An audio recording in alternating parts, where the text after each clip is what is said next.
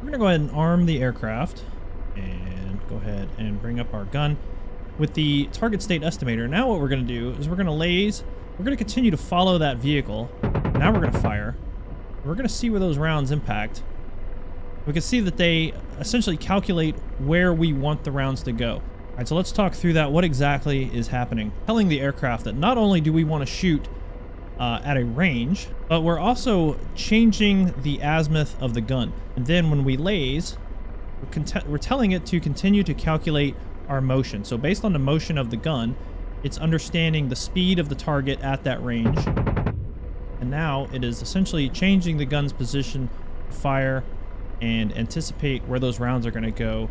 And you can see that we're getting first shot kills on moving targets.